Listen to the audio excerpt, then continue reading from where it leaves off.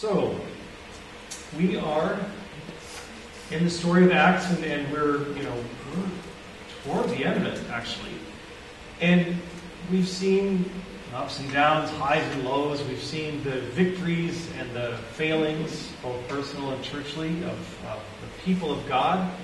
And now, last week, Paul was arrested. And Paul will never be free again. Last week was the last time Paul would ever walk the streets a free man. And so this week, he's in jail, and it's a rather long reading. It's Acts 22, verse 30 to 24, verse 27. And I want to read the whole thing to you from the Message. And I hope that you will just, instead of sitting up straight and breathing shallow because we're reading Scripture, just sit back and listen. Listen to the story of what's going on with Paul, because it's really important. Because Paul is in hot water. Paul's in a very difficult situation, and that's kind of when you learn about people, is how they act under pressure, right? I mean, everybody can be friends sitting at a bar at the beach sipping a margarita. The question is, how do you act when things are going south, right? And we've all had times, most of us have had times like Paul, where things are going south for him, where he's in jail, and people are plotting against him, trying to get him killed, even though he's under Roman protection, as you will see. But we've all had our own times when things are going south, things keep dropping on you, and Now, see, you're going to call me insane because I'm doing the same thing over and over again, hoping for a different result.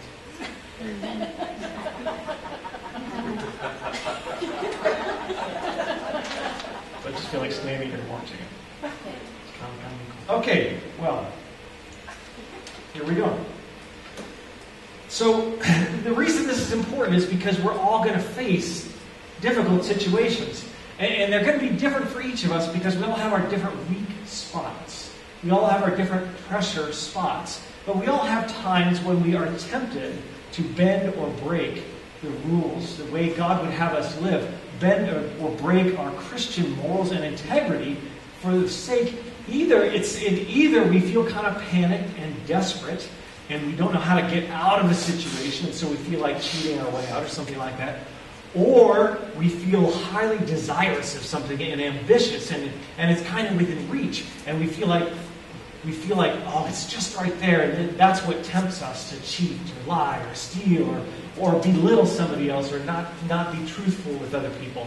And so this reading this morning is really going to help us see what's going on in Paul's mind and how Paul operates when he's under the gun. And what I want you to listen for has to do with this verse right here. It's a verse I told the kids. Jesus told his followers, "Behold, I'm sending you out as sheep in the midst of wolves.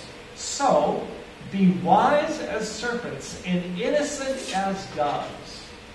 Be wise as serpents. That's very wily. That's, knowing how to move within things. And that's kind of thing. And then, of course, innocent is that complete, there's no dishonesty or any of that kind of stuff. And so listen for Paul being wise and innocent as I read this to you. Okay, now sit back and relax. Pretend I'm not even here. Put yourself on the couch, glass of wine, cup of tea, whatever you like, and listen to this story about Paul. He's in jail now. The next day, determined to get to the root of the trouble and know for sure what was behind the Jewish accusations against Paul, the captain brought Paul out of jail and ordered a meeting of the high priests and the high council to see what they could make of it. And Paul was led in and took his place before them. Paul looked around at the members of the council with a steady gaze and then began to say his piece. "Friends, I've lived with a clear conscience before God all my life up to this very moment." That set off the chief priest Ananias. He ordered his aides to slap Paul in the face. And Paul shot back, "God will slap you down, you hypocrites. You sit there and judge me by the law, and then break the law you claim to uphold by ordering me to be slapped." The aides were scandalized and said, "How dare you talk to the chief priests like that?" Paul was surprised. I didn't know, brothers, that he was the high priest. You're right. The scriptures do say don't speak abusively about a ruler of the people. I'm sorry. Paul, knowing that some of the council was made up of Sadducees and others of Pharisees, and how they hated each other, decided to exploit the antagonism between these two groups. Friends, I am a faithful, zealous Pharisee from a long line of Pharisees, and it's because of my Pharisee convictions that I hope for the resurrection of the dead. That's why I'm here today. The moment Paul said this, the council was split right down the middle. The Pharisees and the Sadducees started going at each other in heated argument. The Sadducees, they have nothing to do with the resurrection from the dead or angels or a spirit world. If they can't see it, they don't believe in it. The Pharisees, however, believe in all that kind of thing. So there was a huge, noisy quarrel between the Pharisees and the Sadducees. Some of the religious scholars on the Pharisees' side shouted down everybody, "We don't find anything wrong with this man. What if a spirit has spoken to him? Or maybe an angel? What if it turns out we're fighting against God?" Well, that was fuel for the fire. The quarrel flamed up and became so violent that Captain was afraid they would tear Paul apart limb from limb. So he ordered his soldiers to get him out of there and escort him back to the barracks for his own safety. That night the Lord appeared to Paul and told him this: "It's going to be all right. Everything's going to turn out for the best.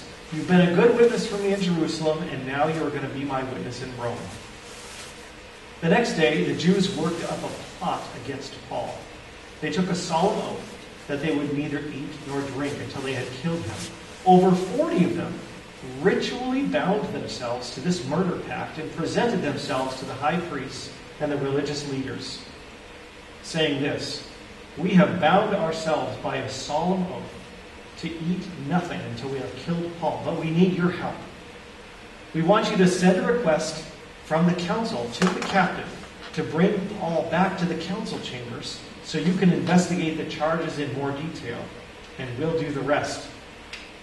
While he's on his way, before he gets anywhere near you, we will kill him, and you won't be involved." Now, Paul's nephew, his sister's son, overheard them plotting this ambush. He went immediately to the barracks and told Paul. Paul called over one of the centurions and said, "Take this young man to the captain because he has something very important to tell him." The centurion brought the young man to the captain and said, "The prisoner Paul asked me to bring this young man to you. He said he has something urgent to tell you." The captain took the young man by the arm and led him aside and asked him in private, "What is it? What do you have to tell me?"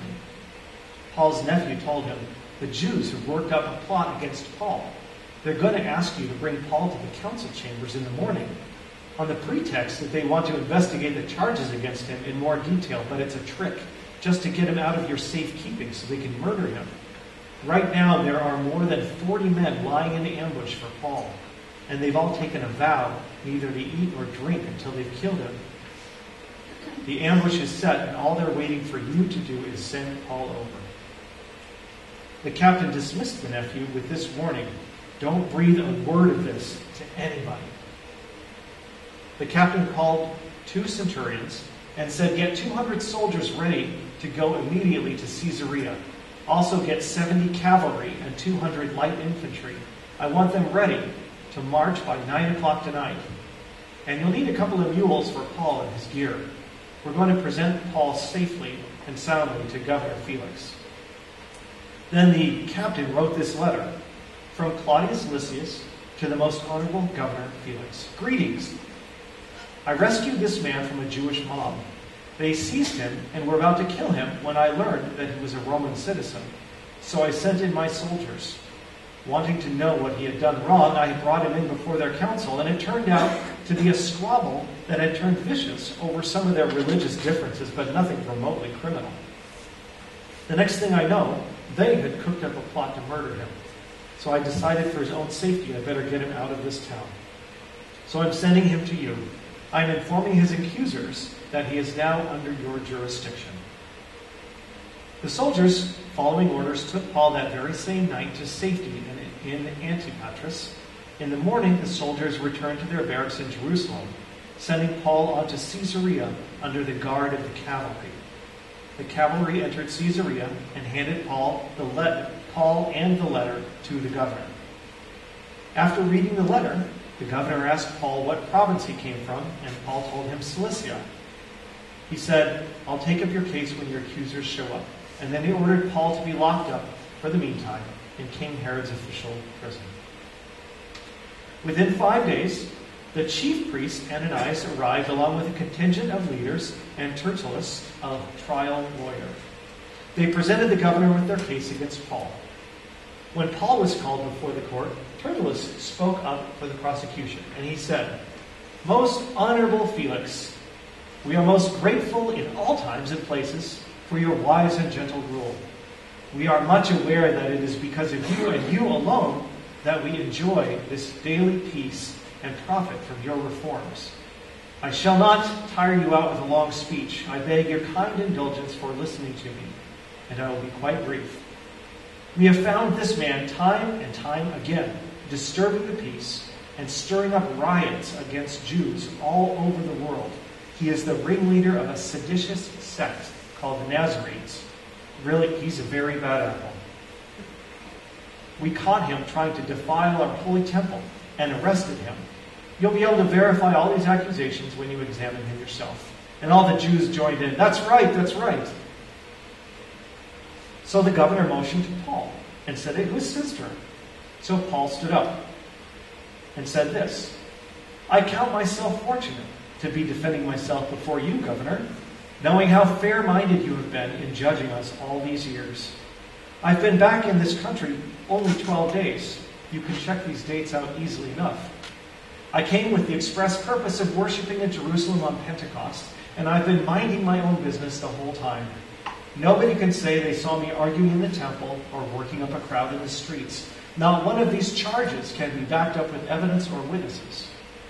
But I do freely admit this. In regard to the way, which they malign as a dead-end street, I serve and worship the very same God served and worshipped by all our ancestors, and I embrace everything written in our scriptures. I admit to living in the hopeful anticipation that God will raise the dead, both good and bad. And if that's my crime, my accusers are just as guilty as I am. Believe me, I do my level best to keep a clear conscience before God and my neighbors in everything I do. I've been out of the country for a number of years, and now I'm back. While I was away, I took up a collection for the poor, and I brought that with me along with offerings for the temple. It was while making these offerings that they found me quietly in my prayers at the temple. There was no crowd, there was no disturbance. It was just some Jews from around Ephesus who started all this trouble. And you'll notice they're not even here today. They're cowards, too cowardly to accuse me in front of you. So, ask these others what crime they've caught me in. Don't let them hide behind the smooth-talking Tertullus. The only thing they have on me is one sentence I shouted out in the council. I said, it's because I believe in the resurrection that I've been hauled into this court. Does that sound like grounds for a criminal case to you? But Felix, he knew far more about the way than he led on. He could have settled the case right then and there, but uncertain of his best move politically, he played for time. He said, when Captain Lysias comes down, I will decide your case. And then he gave orders to the centurion to keep Paul in custody, but more or less to give him the run of the place and not prevent his friends from coming to help him. A few days later, Felix and his wife Drusilla, who was Jewish, sent for Paul and listened to him talk about a life of believing in Jesus Christ. As Paul continued to insist on having right relationships with God and his people, and about a life of moral discipline, and about the coming judgment, Felix felt things were getting a little too close for comfort and sent Paul away. He said, that's enough for now. I'll call you back when it's convenient.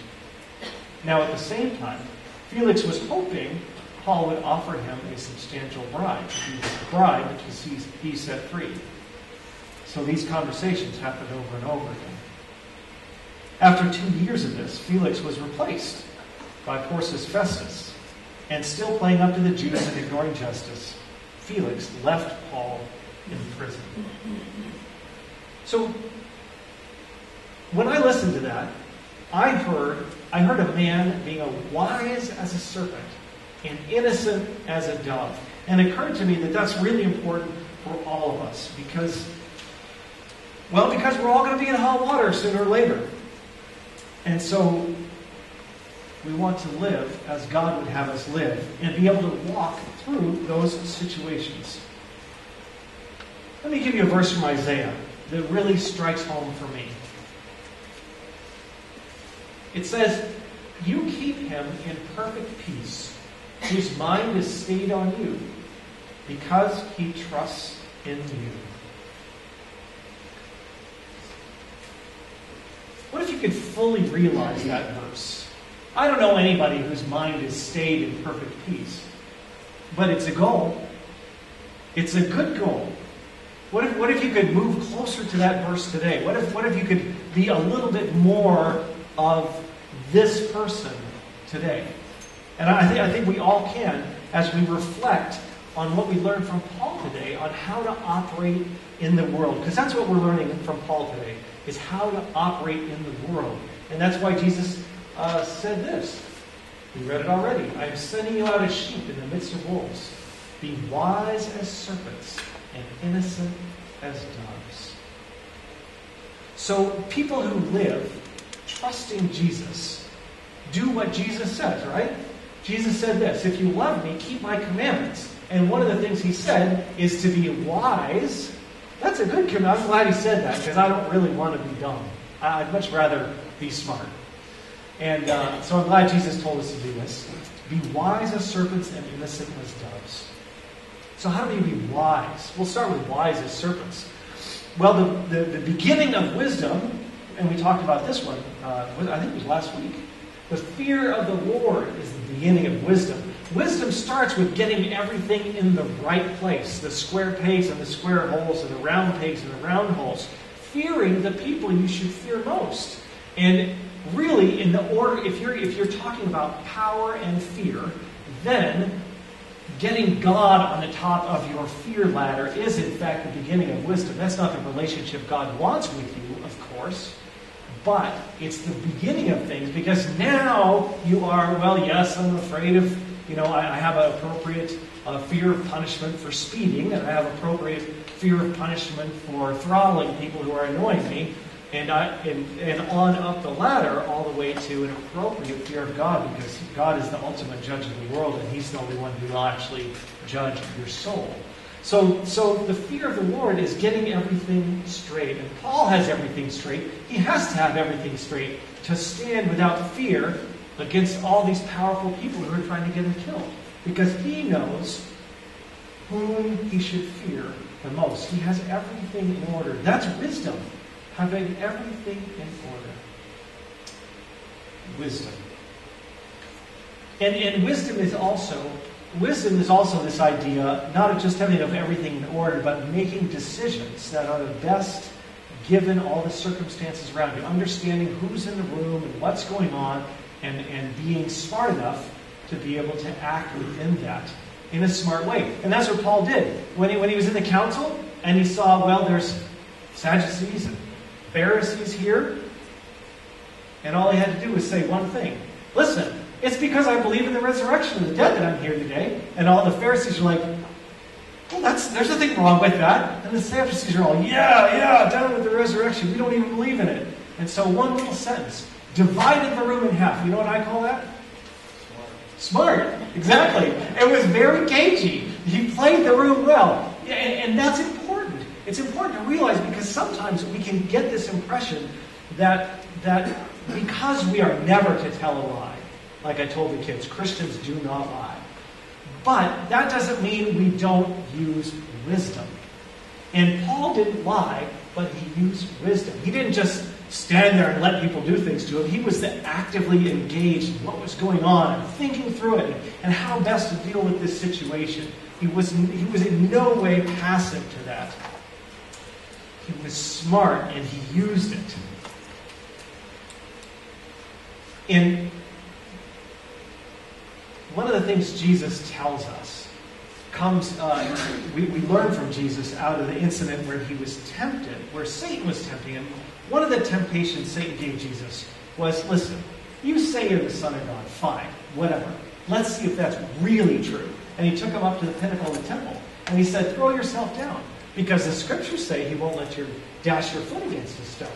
So why don't you just go ahead and prove it? And you know what Jesus said? He said, okay.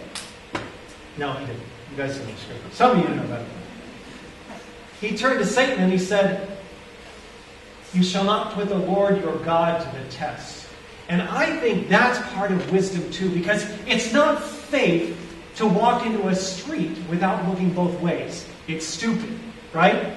It's just not smart. It's not wise. And you can think about, there's tons of situations where some people might say, well, if you want to be a person of faith, but Jesus tells us to act wisely. And there are times when it's wise to open your mouth and times when it's wise to shut your mouth. When Jesus was on trial, he didn't say anything. They kept accusing him and they said, what, you're not going to say anything in your own defense? And at that point, he was doing God's will and he just stayed quietly. And so what we see here with wisdom is thoughtful intention. There's a mental engagement involved. There's a trying to understand everything. And this is what Christians are called to do. We're not called to just like, I'm a Christian and I don't have to think. That is not at all the life that Christians are called to.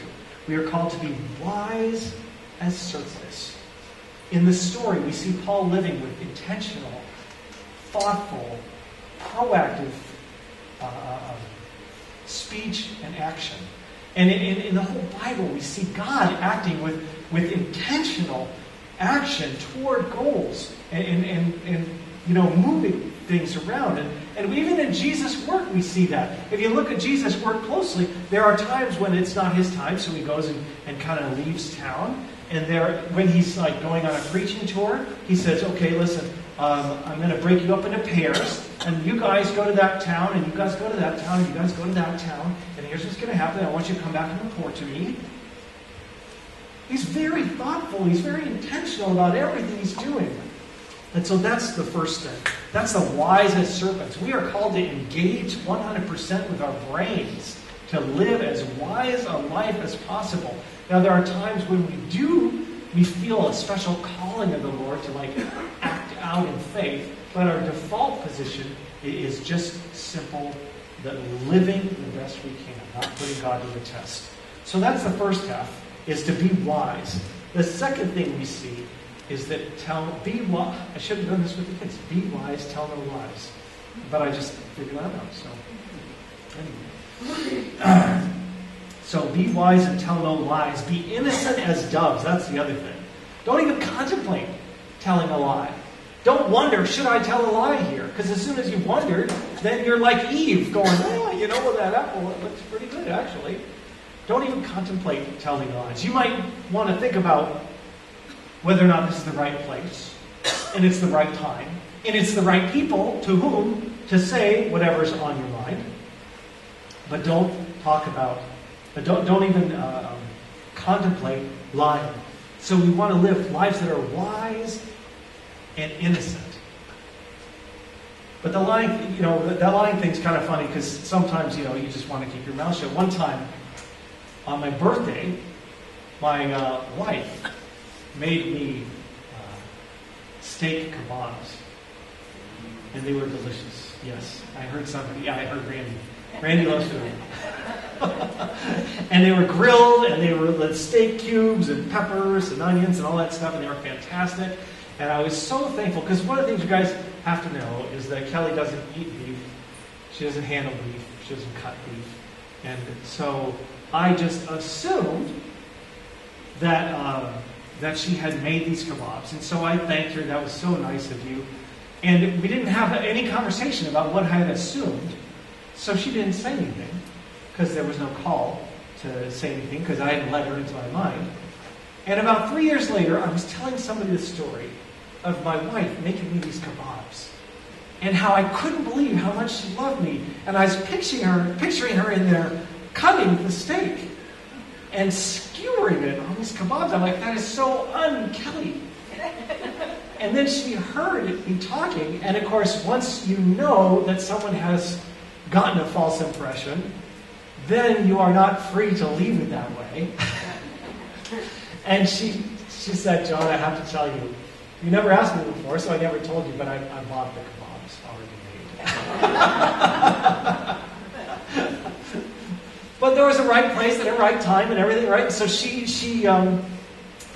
was wise as a serpent and innocent as a dove in that whole thing, and it turned out well. But there's a lot of things that are more serious than that. And you and I will encounter those things from time to time. I heard a story from another pastor who had somebody in Southern California come into his office one day very, very upset.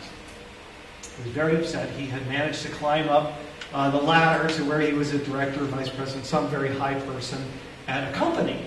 And of course, you do that and you live the lifestyle associated with the salary that is associated with that kind of position. And you got kids to feed, and you got car payments to make, and you just think everything's going to be fine. So you've got all your payments laid out. You've got it all. It's all going to work out fine because you try to be wise and done all the calculations. And then he comes into the pastor's office. He says, I have a problem. I don't know what to do. I have kids. I have a wife. I have a mortgage. I have car payments. I have everything.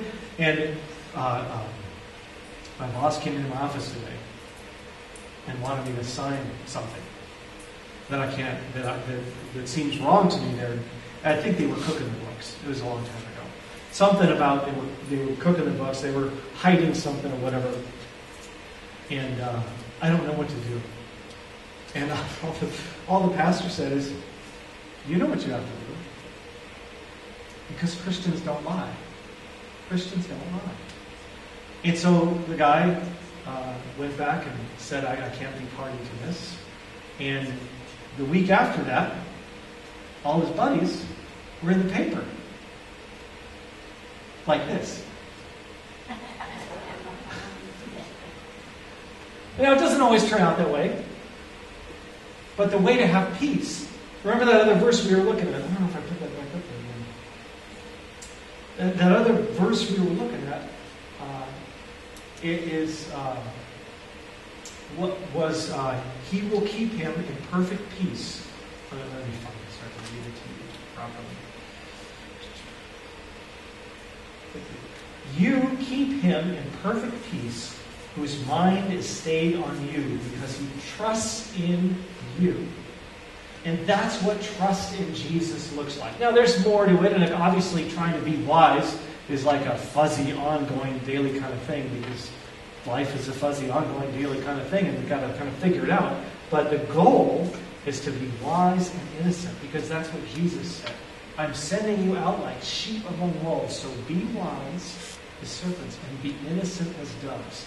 And the promise of the Bible is that he will keep your mind in perfect peace, the one whose mind is trusting him. So let's pray. Let's pray right now that we can all live wise and innocent lives so that we can move more in that peace that God desires for us. Father in heaven, we read your prophets speak your words, that you will keep those in perfect peace whose mind trusts in you. And we hear Jesus tell us that loving him is keeping his commandments. And then we hear him say to his disciples that because we are in this world but not of this world, because heaven is our home, because we are called to be different as his followers, that we are like sheep going out among wolves. And so, Father, we want that peace.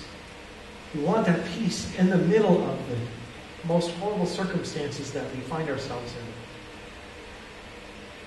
Help us to be wise as serpents and innocent as doves. And I especially pray for people who are either in a moment of ambition, where they could just taste some sort of victory that they've been longing for. They could just taste it. It's right there. And they're tempted to just have a little compromise, to take that last step. And I want to pray for them to be strong in you, so that they can trust deeply in you, to be wise and innocent in all their doings. And I also want to pray for people who are on the other end of the spectrum, the scale, that are more on the despair end, more like Paul in jail, and you don't know what's going to do, and it feels like a lot of people have a lot of power over you right now. I want to pray for them too, that you would just strengthen them with your Holy Spirit to give them trust in you, that it will enable them to be wise and innocent. Father, for all of us, we want the peace that comes with having our mind trust you. So help us to live lives that are wise and innocent. In Jesus' name.